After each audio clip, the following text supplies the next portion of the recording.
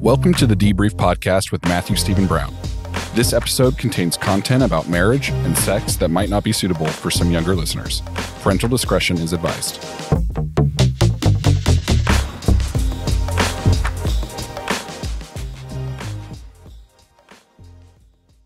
Hey guys, welcome to another episode of the Debrief. I am super pumped to have some of my good friends, the Millers. It is Miller time for all of our alcoholics out there listening.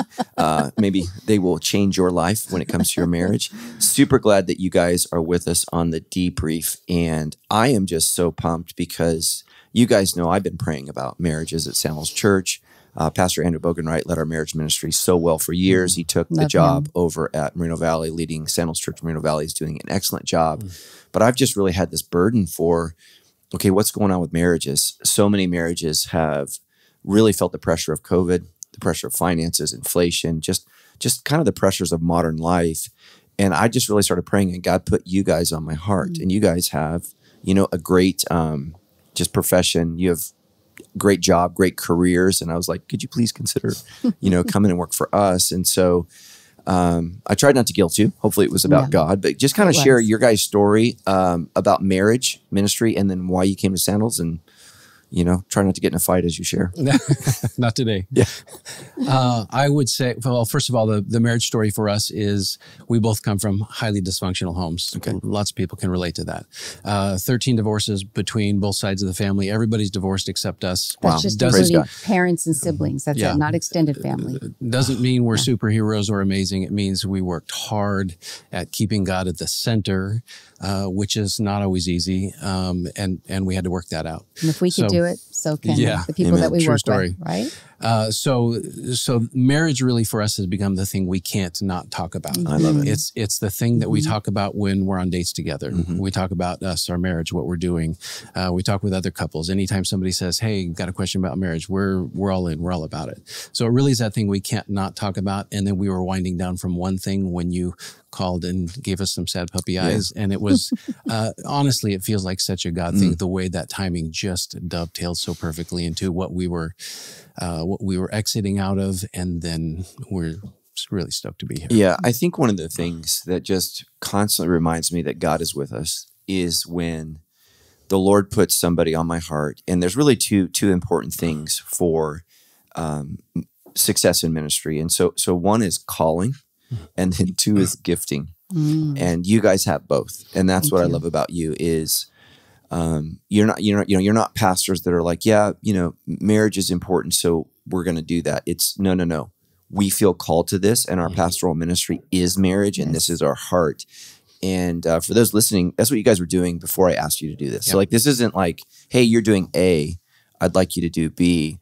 And just as I really prayed, and I was like, God, I have no shot at these two financially at all.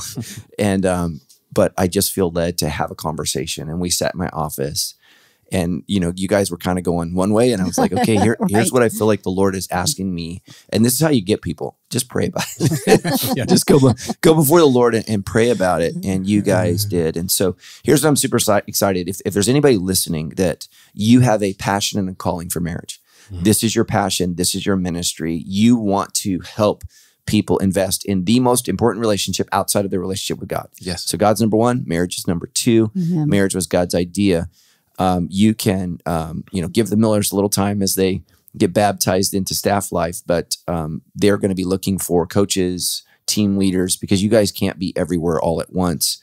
And so, if this is your calling, how maybe could they get in touch with you or the marriage ministry? How could they do that? Great question. And to be fair, we don't need a little time. We're ready. We're Okay, good. So sandalschurch.com/marriage, or you can go to the menu, find the marriage page.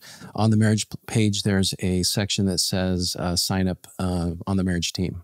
And it's just an inquiry form, and there's a lot of questions about how you want to serve. We're ready, and we're actually ramping people up as we speak. But the one of our primary initiatives is really to build up healthy, solid teams at each campus so that we can really dive into marriage and just help people. We agree with everything you said about marriage is the most important earthly relationship. There's lots of comparisons about our marriage and our relationship with God in the Bible, and they're profound. And we really need to level up our game for sure. Yeah, for sure. So go to the, was it sandalschurch.com? Is it / or /? / marriage. And sign up today and just pray about it, and maybe, I wouldn't do this without your spouse's consent. So talk to your spouse first. Don't be like, hey, honey, we're on the marriage team. Guess what? Yeah. But, this is a challenging job. It's hard to sit with couples that are struggling. And so it's inspiring when you see couples change, but it's also heartbreaking when you see couples choose self, choose sin, and not choose God. And unfortunately, that happens. And so you just need our vision is to be real. You just need to be aware. It would be so nice if magically every couple changed when we gave counsel. Yeah. But, over the years, that doesn't always happen. So sign up today. And so we're going to tackle some tough questions with you guys today. And I just want to say to both of you, thank you so much. Just love you, appreciate you. Can't believe that God spoiled us at Sandals and gave us you. And so, a little secret, we think we got the better end of the oh deal. man, But well, that's okay. that's both of us. That's so, okay. just so grateful for you guys. And I believe everyone listening, this is from the Holy Spirit. Marriages are going to improve. Couples are going to change. We're going to see miracles in marriages because of what God is doing. And so I'm super excited about the future of marriages at Sandals Church. And so if you're discouraged we're tackling questions from couples that are discouraged and marriage is hard. It's challenging. My marriage is challenging. And so I married a wonderful, amazing person. She is not me. And she has different thoughts, feelings, beliefs, understandings, interpretations, recollections of even our history and things that have happened. And so we have to constantly work at that. And, but it is worth it. I think one of the greatest blessings of my life is when Tammy and I were in a season where not only did she not love me, I don't feel like she liked me. And that was really hard to come home from work and be like, okay, I'm not wanted here. I'm not liked here. And this is a problem. And it was overwhelming, but I'm glad that I said, okay, I'm going to stay and I'm going to try to make this work. I'm going to do everything I can to make this work, and watched God slowly but surely make her feel safe, helped me to have some ears to hear because there were some things that she was saying that I genuinely thought were ridiculous. It wasn't like I was just trying to be a jerk. I genuinely thought that's dumb. And so had to hear from the Holy Spirit, okay, there's some truth to what she's saying. And there's some harsh things that you need to look at in yourself. And I went, okay. And having to hear my wife and what she's saying and not dismiss. So I'm a dismissive avoidant. That's my specialty. I'm a recovering avoidant. Yes. I feel you, brother. Yes. I feel you. And I didn't know that. And so, but being able to really hear her and listen to her. And so I just want to say, everybody listening, there is hope. There's always hope. The beauty of Christianity is God can raise dead things to life. Wow. And so just remember that. Okay, so we're going to start with Cassandra, and I don't know how you guys want to answer this, but this is Cassandra from Riverside. Thank you, Cassandra, for sending in your question. The show is only as good as the questions you ask.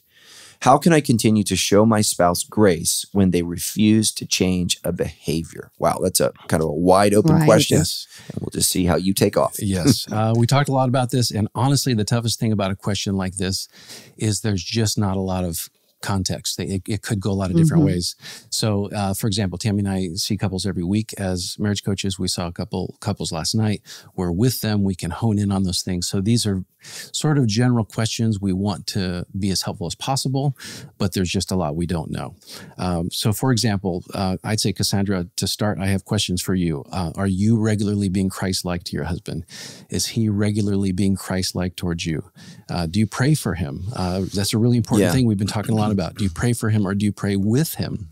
And what about his behavior? Is it sin? Is it addiction? Is it porn? Is it excessive drinking? Is it flirting with other women? Like these details all matter. Or is his behavior that needs changing something more like he refuses to take out the trash or trim his nails, or he won't brush his teeth, or, like these are all real problems, and not to minimize at all, but it makes it a little bit tough. So we're just going to sort of assume the worst case scenario, which is that he refuses to change his sin, which we're going to say is porn. That's a common problem. We deal with couples all the time that have a struggle. It is an addiction. There's things firing off in your brain, and it is a very, very addictive, and it's a marriage destroyer. It will really hurt a lot of people. So I think the question is, can you still love him while learning to have healthy boundaries? And that's tough. It's really tough because we all want to love with conditions. Yeah. We talk about healthy boundaries a lot. Healthy boundaries means he's responsible for his feelings, emotions, and actions, and you're responsible for yours. It doesn't mean you condone his behavior. It doesn't mean you're a doormat and you just let him do whatever he's going to do. But regardless of what season he's in, Cassandra, I would encourage you, pray for him. Get a group of people. Pray for him. God's love changes people, and prayer changes people as well. So lots of nuance here. Don't get stuck in this place. If you need help, get help. There's good people. If you're at Sandals, reach out to the marriage team. There's marriage mentors at most of the campuses. And really, that's part of why we're here. We're elevating the conversation of marriage, and we're saying, if you are stuck or you feel stuck, don't stay there. Tammy's probably got some great stuff. The only thing I would want to add is if you are changing yourself, at least 50% of the problem begins to change. Amen. So what can you do to show grace if he's refusing to change is take all that energy and start changing yourself. Dive in. How am I contributing? Is there any way I'm contributing to what's going on? And it will become more clear to you what you need to do next. Sometimes that is the best way to show grace, at least pour into yourself, become more self-aware and begin to change because, like I said, 50% of the problem begins to subside. Yeah. And so man, this is so good. So I would say two things, Cassandra. And again, I just agree with what Brad said. I don't know your whole story. And so we don't know the specifics here. But I would say, generally speaking, this is generally, okay, these are percentages. That means this is not always true. Generally speaking, women are more dissatisfied in marriage than men. 2 to 3 points to be specific. Okay, less satisfied. And so some of that's just, the way that God has created women. So, you give birth to a spouse, so you're more concerned with dangers to the children. So there's a biological reason for this. So just know that, women tend to be more critical and negative. And so I would just say, as a woman, am I being overly critical? And then the next thing, I see this all the time. I don't know if you guys see this, but women tend to stop being the wife and become the mother. Yes. And then now all you're doing is, you're combining the critical spirit with the mothering spirit, which is the way you love. But, a great way to let a man change is let him face the consequence for his decision. So instead of saying, hey, if you do this, let him experience that. And I know that's hard and I know that's scary, but if you keep rescuing him, he'll stay a child. That's right. And so just invite him to be a man. And that's scary because he may make a big mistake. Yeah. And so, but the only way I see men change is when they face consequence. I don't see most men change by correction and nagging. They screw up their life and there's a consequence for that. And that's just how they grow up. And, it's with my wife and I, with our son, I just kept saying, you got to let him feel the pain for the decision, because one day he's going to be a leader of a house. And so we can't keep rescuing him from these situations. And the problem is, and you guys were parents, when you have means to rescue, it's hard not to rescue. And so, Cassandra, I don't mean that to pick on you at all, but you sent the question, and I love what Tammy said. I'm at least 50% of the problem. And I just hope, guys, you hear why Tammy is such a gift to our church, because that's wisdom, Tammy. It's wisdom. And so I think so many of us want God to change our spouse. And what we need to say is, God, okay, what can I change? Absolutely. What can I change to make this better? So, Cassandra, we'll be praying for you. And thank you so much for sending your question. And for those who are sending the question, just give us more details. That's helpful. And they'll summarize it. And you can give us details that are private, that you don't want us to publicly air, but so that we know when we're speaking to this issue, so you don't feel embarrassed. You want to say something? Can I add one more piece to that? Because I feel like this covers so much ground. And Tammy and I talk with couples a lot about the fact that it's easiest to see your spouse's flaws. It's more effective to identify and work on your own. And that applies to so much. And I actually think that ties well into Matthew 5 about the plank in your eye. Yes. It's really just another version of the same story. Yeah. It's easiest to see the things that your spouse is doing wrong, but it's most effective to identify and work on your own. So that, I think that would be helpful as well. Yeah. So. Oh man, great question. Okay, this next one's tough. David from Reno Valley. David, I just want to say thank you for being so real. Man, this question, my heart just goes out to you. My wife of 5 years told me recently that she wants to see other people. She has shared that she's no longer interested in me physically or emotionally, soon after we found out that I was unable to father children. I'm meeting with a counselor, soul care, and we're doing couples therapy. How can I find grace for her and peace for myself? And how far should I extend her grace? Wow. David, I love you, brother. I'm so sorry. What do you guys say for this? It's a hot potato. I'll just toss That's okay. We're ready for it. You got the hot potato? Yeah. Sure. All right. Yeah. Take it. Sounds like you're making the right decision. I always say fight for your marriage.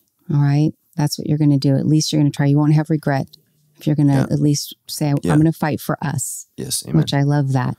It's always the right decision. But what stands out to me first, David, is just the heartbreaking news of you not being able to father kids. I'm sorry for that. That is heartbreaking. It sounds like you don't even have a chance to grieve that yourself because your wife you're grieving something else as she's going out trying to figure out how to manage her own pain in this. And so it sounds to me, with the little context we have here, is that you both need to sit down and grieve. Now, we don't have control over her. You're the one writing in the question, David. But at least that's something you need to do either with her or without her, is to grieve this loss in your life. But it's possible that with the snippet of the story that you're sharing with us, is that she might be avoiding this pain, this grief, by covering it with a temporary Band-Aid of, seeing other men, getting attention. It just all goes away. The pain goes away for a short time. Okay. And then when she's with you, she's reminded of this loss. So the grief is hard. I think you both need to hopefully come together with a counselor, if you're seeing a counselor together, and be able to go through that together. Hopefully that will bring some closure and some ability for you guys to move forward with what that means for you and your marriage. But when you are grieving this, you need to know that you need to seek out safe places, other men, for you to seek guidance from, or family or friends that are safe. Definitely not with other women. And the grace you show her is allow her to grieve. She might be sad. She might be mad. Yeah. She might blame, but you just don't take it personal. This is about her grief. Your grief is separate, but yet it affects both of you. So the other thing you could do is maybe be praying for her. Praying for her is going to be a very selfless thing to do. You're going to be able to just pray over her, be reaching for her, checking in on her, even though you have your own pain, but you're asking how to show her grace. Be selfless at times and just reach for her. How are you doing with this? Let her get it out. She needs that safe place, because those other men aren't going to let her talk about that. Yeah. And I'm so sorry. I mean, when we get married, for better or worse, this is part of the worst. And it's what I think so many couples, oftentimes when we think of marriage, we think of romance, all the things we'll do, all the places we'll go, but we don't think about sharing heartache, sharing disappointment, sharing illness. And, this is a big part of that. I'm watching my parents go through Yes, you are. Dementia, and I'm watching my dad process this, and I'm watching my mom grieve this. And it's really, really hard. And so, all married couples, at some point in time, there will be a physical breakdown that affects our intimacy, affects the way we relate or talk, and we need to prepare for this. And I think you want to jump in, but I just want to say this to all of our single couples. I am seeing this with men on a regular basis, having trouble with kids. And so low sperm levels, unable to do this. And one of the things that I just start telling single guys is go get checked. No upfront, because I think that's a much healthier place to be in marriage, to say, look, I have a low sperm count. Is that going to be a problem? We're going to have to do fertility for both men and women, because the rates of infertility are skyrocketing, even amongst young people. And, I just, if I was a young person today and I'm in my 20s, it's something I'd want to know, because that's really hard to process after the fact. Oh, I don't produce sperm.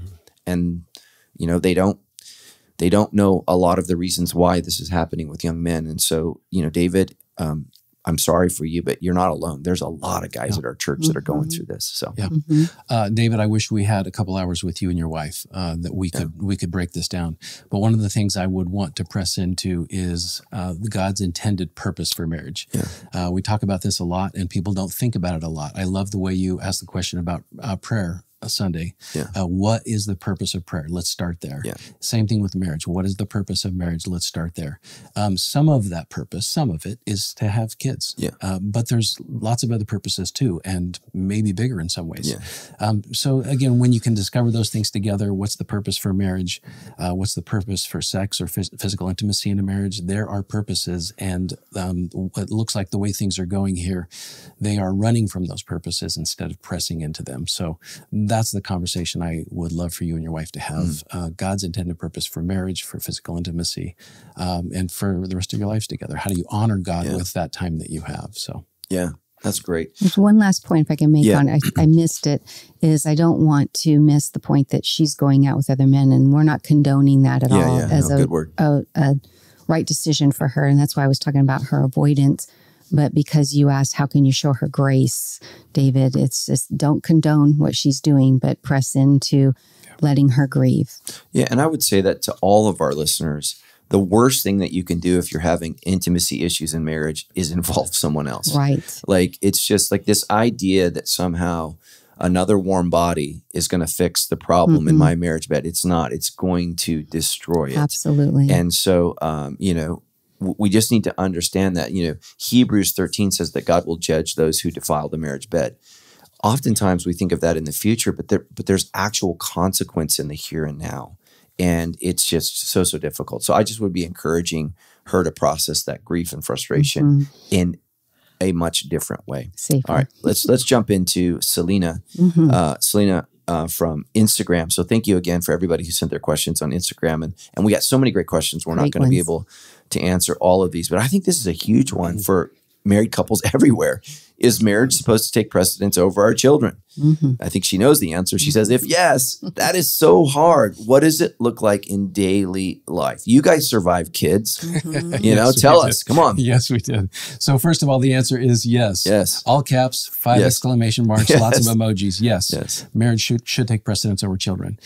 So glad the question was asked. I would ask a couple questions that I think will be helpful.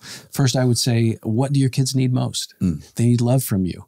Where do you get that? Where do you fill your love tank as a mom, as a dad? Some of that hopefully is from each other. That's a healthy place to start. What do you and your spouse need most? You need deep connection. Are the kids getting in the way of that? As we were looking through these questions, we actually saw another question on Instagram last night. And it was one mom was saying that when they try to hug, their kids will push them apart. Yeah, I saw that. Yeah. And of course they do. I was like, who is that? I need to talk to them. Yeah. So, true story about us is that we used to have a pantry in our kitchen, and sometimes we just needed a minute. We needed a minute to connect. When our kids were young. We needed a minute to kind of remind ourselves why we were in this fight and what it was all about. And we would honestly, tiny little pantry, you could barely fit one person, but we figured out how to fit 2 in there. Yes, amen. You're judging me, right? Yeah. No, I'm not. I'm envious. Yeah. So we would go in the pantry and just have few minutes. We'd shut the door. The kids knew that we were hugging in there. We weren't doing anything gross. We were just connecting with each other, taking a deep breath. Well, they thought hugging was gross. But that's okay. It's a good thing. Yeah. But, the point is that the thing that kids need most, the thing that kids need most is a mom and dad that are deeply in love and committed to each other. Amen. That's it. Yeah. So whatever it takes for mom and dad to do that, to connect well, to stay on the same page, yes, that comes first because that's what your kids need. It's easy to believe the myth that my kids need me the most right now. We'll put our marriage on hold. We'll get back to that later. Don't make that mistake, friends. Don't make that mistake. Think about, we just went through a really hard time, COVID, all right? And so everybody had to figure out, how do we get through these stressors as an individual, as a couple, as a family?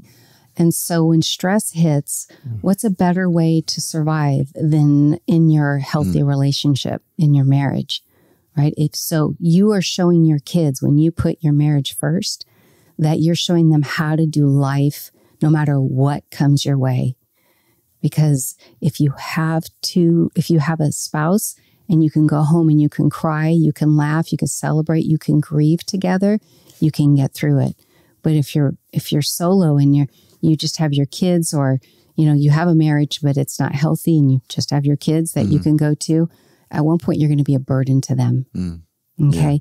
Teach them how to do life by how to have a healthy relationship first. Yeah. The best gift you can give your kids is two parents that love each other. Yeah. I think what it's doing is, she said, why is it so hard? It is hard. It's almost always, Selena, hard to do the right thing. Yes. Preach. It's not hard to eat junk food. It is hard to put broccoli on your plate and get it down. Okay, that is difficult. And so, that's why Jesus says narrow is the road that leads to life. Life-giving things are often hard things, and the things that destroy life are the easy things. And so what I would just say is, get with your husband and say, look, I feel like we need to figure this out together. What are some things that we can do where we have our time, date night, limiting kids' activities, especially when you have multiple kids on multiple teams, on multiple sports. Like, we just made a decision. Our kids aren't going to be Olympic athletes. Mm-hmm. Like, we're not going to raise Olympic athletes, but what we are going to do is we're going to raise kids that love Jesus and know God. Mm-hmm. And so, I watch parents literally, I hear it all the time. I feel like a taxi cab. Well, or an Uber. I would change my life, because you don't have to do everything, and you can lose. But you guys know, when my son moved out, we were empty nesters, Tammy and I went to counseling, because even though I'm saying these things, we had prioritized our kids more than we should have. And we needed to get back to, okay, who are we? And that's just so important. So, all right, number 4, Christine from Huntington Beach. Oh, I love Huntington Beach. I wish I lived there. So, Christine, I'm jealous. Okay, after my husband got sober, wow, this is a great question. I still find myself on edge around him because of the way he used to make me feel when he drank. I also suspect that he resents me for his sobriety. Wow, there's a lot here. How does Jesus want us each to handle our feelings towards each other as we both begin to heal from that time in our lives? Christine, thank you. Gosh, this is so raw. Who wants to go with this one? I can start. First, I'm so glad to hear that your husband's sober. Yes. Amen to that, correct? Let me also say that let me start to encourage you by managing what's within your control, which is your emotions, not his. Now, you talked a lot about feelings here. Now, remember, when your husband was an alcoholic, you basically had to become an expert at reading his emotions. Yeah. That's normal in that type of situation, but it's changing. And now you need to figure out, what is your new normal? What do you do with your emotions?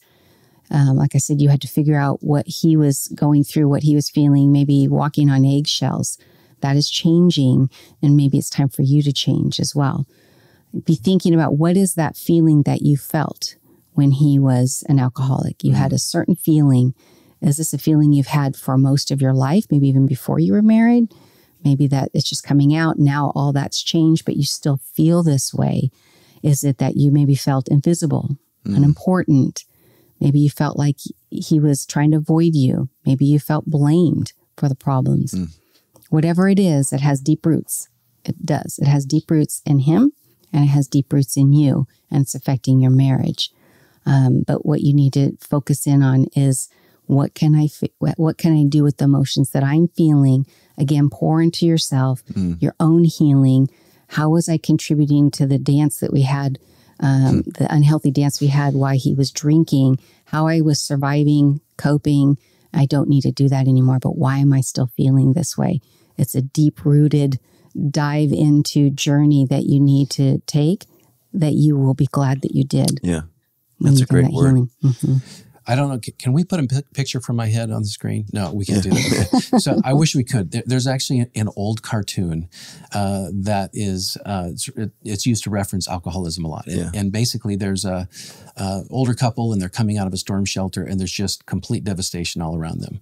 And, he, as the AKA, alcoholic, was saying, hey, look, Ma, the storm stopped. Everything's fine. Yeah. And she's looking around at the devastation. Yeah. And so it's sort of the same picture, that it takes time to work through that devastation.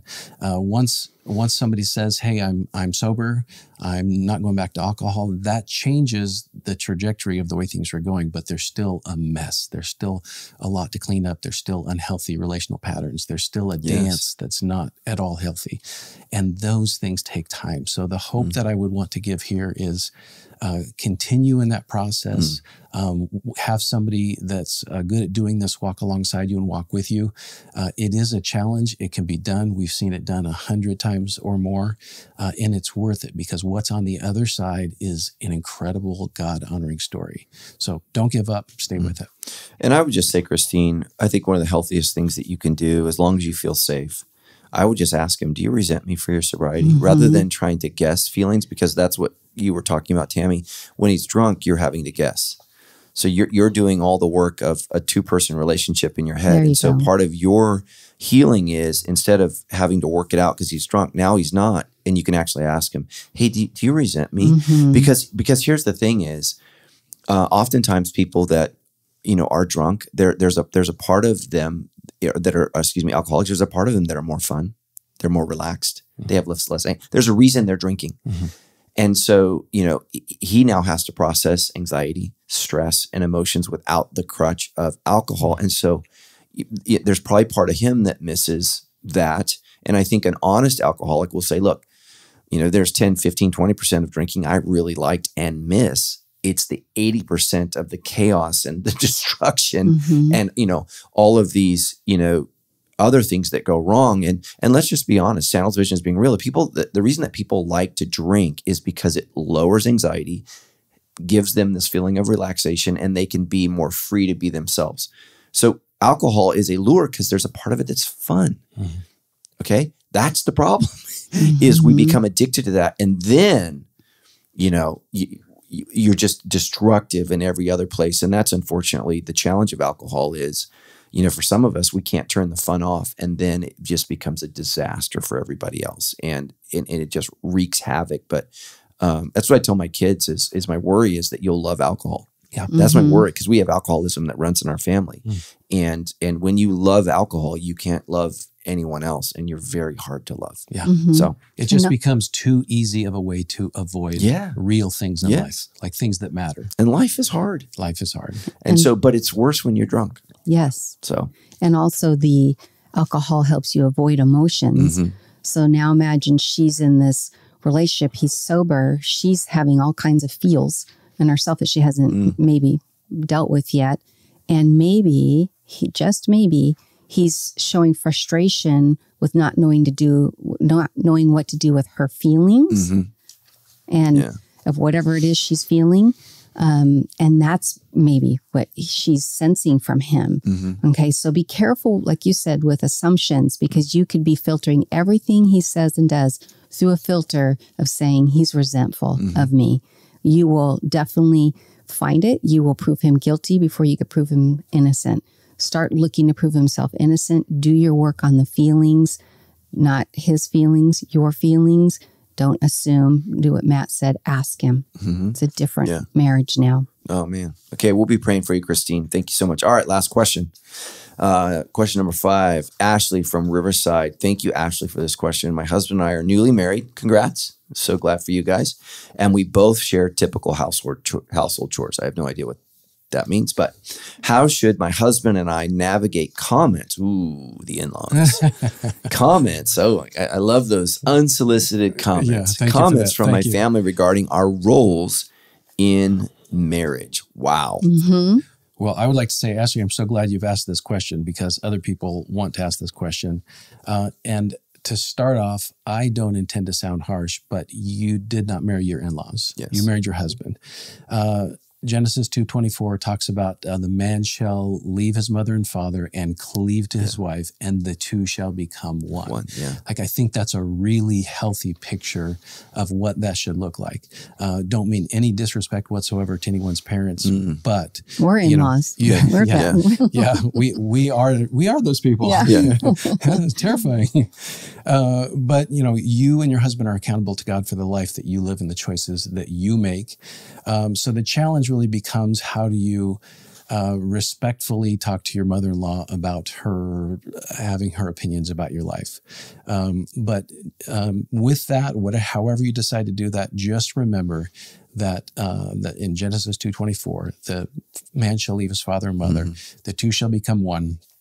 Matt, you can help here. I think the word one in Hebrew is ezer. Yeah. Ezer, which Echad. Okay. Yeah, Wow. sorry. Thank He you. didn't spit. That's what was Yeah, missing. sorry. Did I get it on you? No. Yeah. But did it spelled like E-Z-E? It doesn't matter. Yeah. Anyway, it's the word achad. Yeah. And it really means fused together at the deepest levels. So you think of the idea of two people becoming one, husband and wife becoming one. It doesn't really make sense, but they're fused together at the deepest levels. So in this instance, you and your husband really need to get on the same page. You need to be unified. It would be really terrible if you were fighting for your marriage and your husband was just kind of avoiding his parents, his mom in that way. You really need to be unified and on the same page and be one, be one flesh. Yeah. That's great. I would just add, don't be quick to cut your in-laws off unless you really sense that it's getting to a toxic level. Manage it. Keep talking. Keep, going in there and saying, this is what we prefer, or this is what we're trying to do and make our own life. At least be, like Brad was saying, be respectful. Don't start with cutting off. At least try. Try to have a family discussion, talk about these things with them. So at least make them aware. Yeah. And I would say that traditional roles, whatever that means in marriage, are not helpful if they don't fit your gifting. So like, for example, I care about my clothes, and people always say, did Tammy buy you that? No, never. Don't buy me clothes. I like buying my own clothes. I like picking my own outfits. I like doing that. So no. And I probably won't wear anything she buys. So that's just me. But that's who she married. I do my own laundry. Like, I know a lot of guys, they're like, I don't know how to use this machine.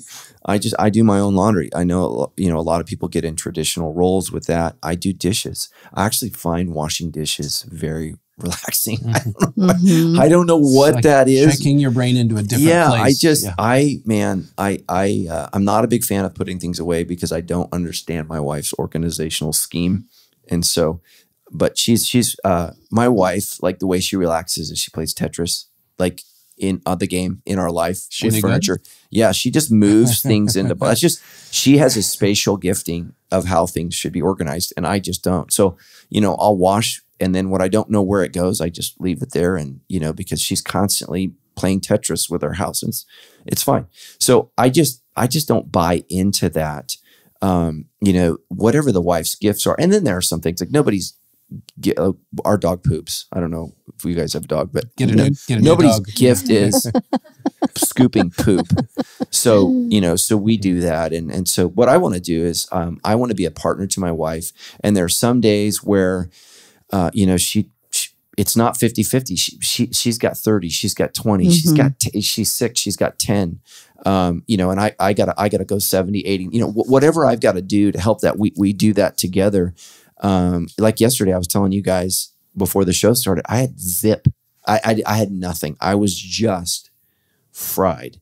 And what that meant is I don't feel like talking. I don't feel like I was empty. Yeah. And so for that, it's not that, so anyways, I just would just say, really, really look into what are my gifts? What are my strengths? And then what are the things that neither of us are excited about doing that need to get done? And then talking about that and working through that, because marriage is a team, right? And so there are things that have to happen each week. And then how can we do that? And then I would just say, be really appreciative to the things that your spouse does that you forget they do. Because I think it's really easy to focus on, the one thing that they didn't do, and you miss the 10 that they did. And it's just like, you want to smooth out some rough edges in your marriage, affirm each other. Yeah. And amen. And for anybody out there that's, you guys know Brian Burson. Yes. Man, I love Pastor Brian, a pastor of our Beaumont campus. Like, he is just so wise.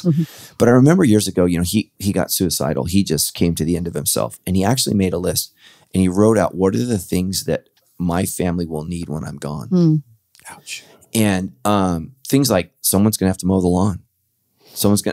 These are real things that he did in his marriage that we forget. And he's like, I don't want my wife to, and so what I would do for those that are considering divorce, take a hard look and write a real list.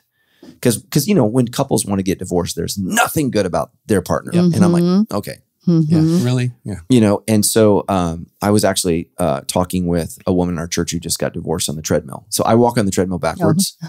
So old people think it's for our knees. So people at the gym, like, what is Pastor Matt doing? It's very healthy for your knees to walk backwards without the machine on pushing. And so she's facing forward and I'm facing backward, and we're talking, and she just got divorced and she's just weeping. And I said, divorce sucks. It's really, really hard. And what I wish she would have done before she took that step was make a real list of the things that your husband does that she now has to do, because she was so angry at all the things she wasn't doing. She didn't have a list of all the things he did do. Yes. And I just went, Yes. this is really, really hard. And it never crossed her mind. So make a list of the things that your spouse does that you forget that are so essential to life, and then thank him for it. Yep. Hey, thanks for doing that. Thank you so much for doing that. I really appreciate that so much, because it's easy to be negative. It's hard to be positive. Yep. Yeah. Gratitude goes a long way. Amen. The truth is, divorce is a lot harder than most people think. They think it's going to solve all their problems. And I'm not judging anybody who's been through that. We're friends with all of them. But it is much harder than they think. And just one quick correction. You said nobody's gifting is picking up dog poop. True story. My brother actually does that for a living. There's a monthly fee. I had no idea. You can't make this stuff up. No, I know. Who are you? You married a weirdo. Yeah. Yes. So, oh my gosh, that is so great. I don't want to go down that rabbit hole, but that is true.